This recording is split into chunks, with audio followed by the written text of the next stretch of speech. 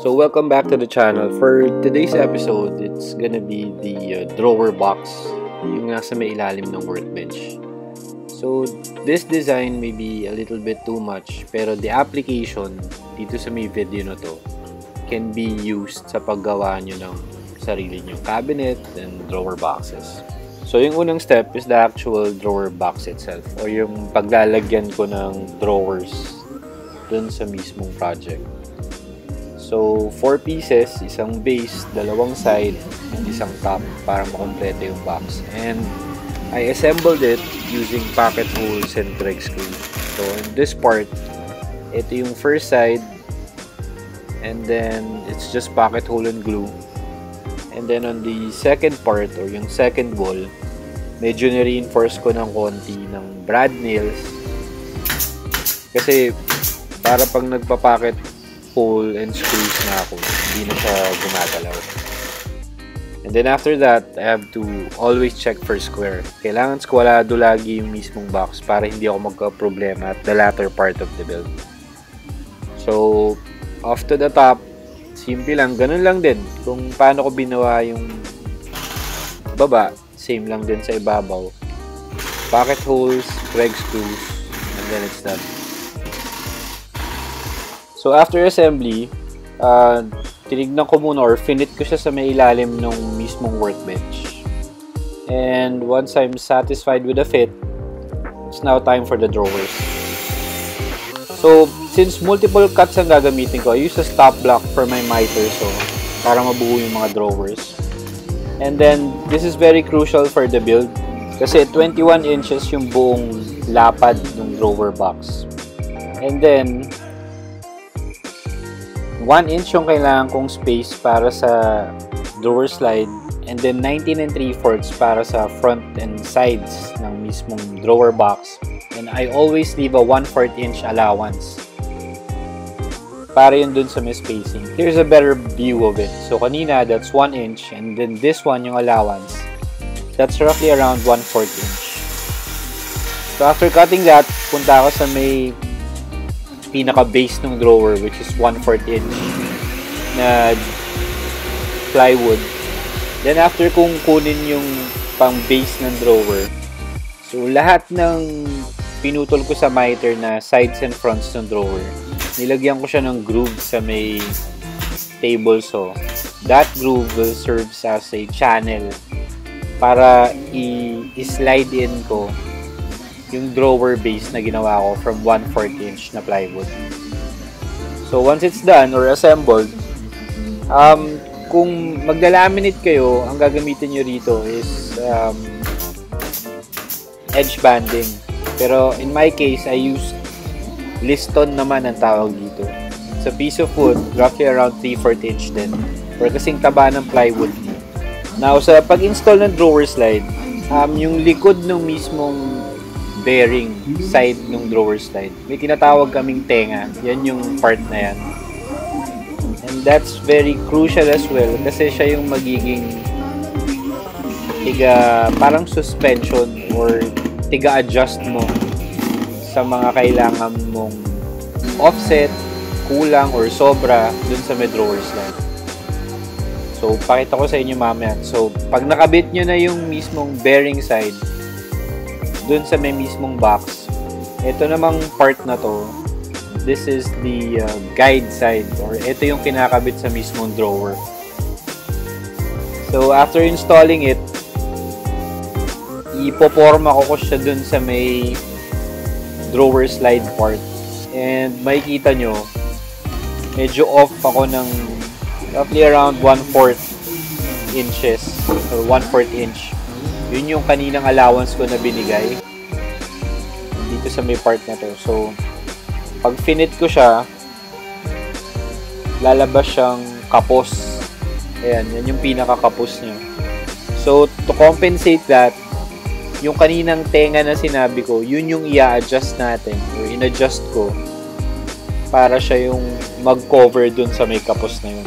So, using a screwdriver or flathead, iaangat nyo lang siya yung mga bearing side ng drawer slide. So, left and right hanggang makuha nyo yung perfect alignment or at least close to perfect alignment para pumasok na yung mismong slide dito sa may bearing slide. Ayan. So, eksakto na siya. Ang kagandahan sa ganitong approach is meron parang buffer or parang spring-loaded na ngayon yung drawers nyo. Hindi siya yung mismong kahoy to kahoy.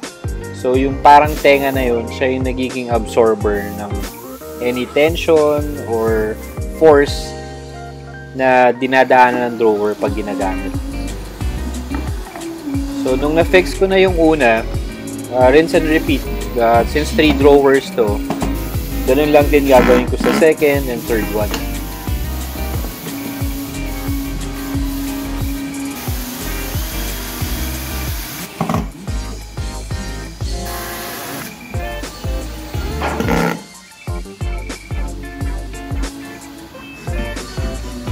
Okay, so nung nakabit ko na yung mga drawer slides and drawer guide, it's now time to wrap the box.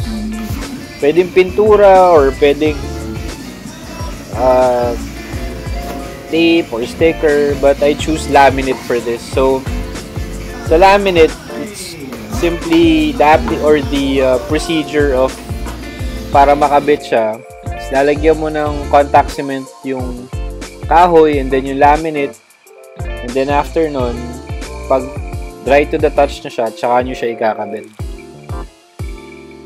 Now, I always leave roughly around 1/4 inch na pasobra sa lahat ng side pag nagkakabit ako ng laminate. The reason for that is para pag ititrim ko na siya using the router, mas malinis yung magiging ending ng mismong piece. So, this is what I use for trimming it. It's a flush trim bit.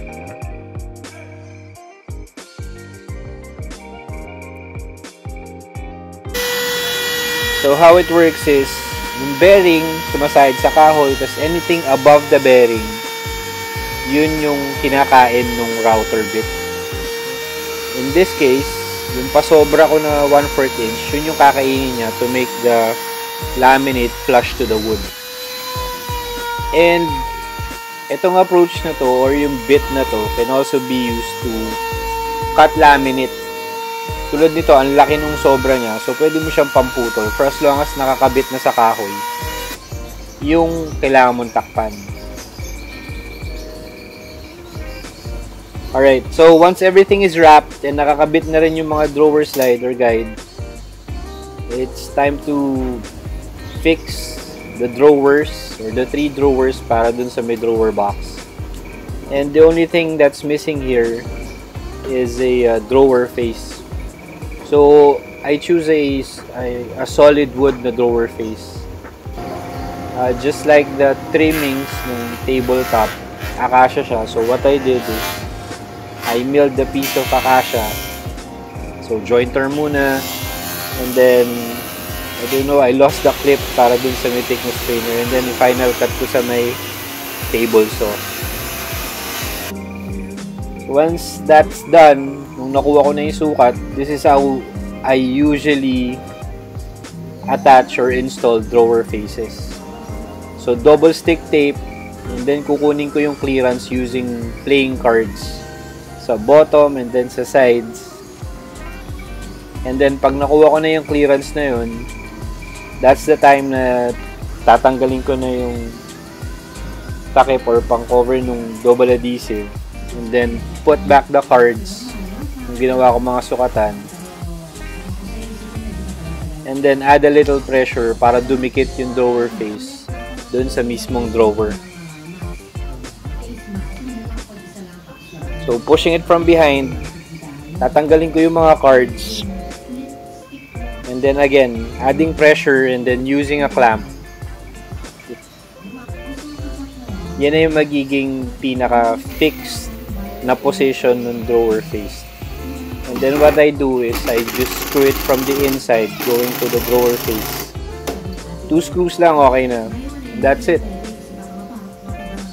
So, eksaktong-eksakto na yung spacing niya sa baba and sa sides.